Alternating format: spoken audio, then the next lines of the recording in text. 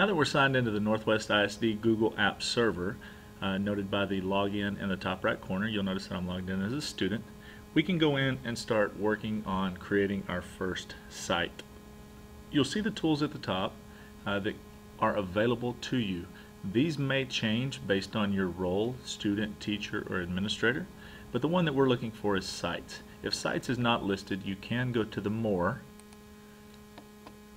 and within More you will see all of the tools that are available, some of which you have access to, some you don't, but you can scroll down through here and you can find Sites.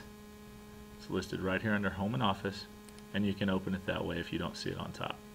The first time you come into Google Sites, you'll notice that this says thinking of creating a website. This is replaced with your website name. So if you've already created a site, you will see the site listed here that you can click on and immediately go into.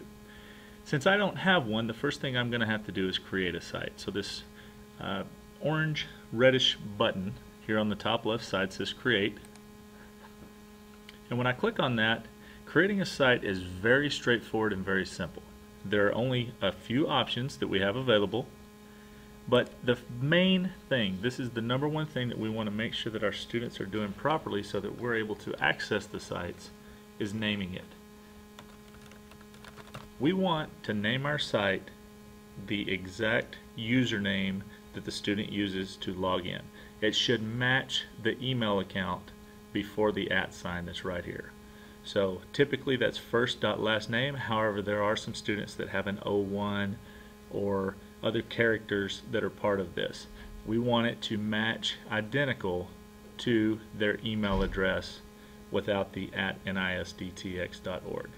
You'll notice that right below it, it says a site location. It replaces the periods because periods are not a character that are used in namings of sites with a dash. So the location of this site is going to be this / Cooper-Peacock versus Cooper with a period Peacock. Once you do that, all you have to do is hit create.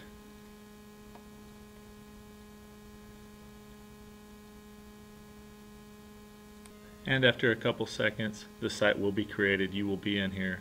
You'll notice it says Cooper.Peacock. You're at the home. Your site is now created.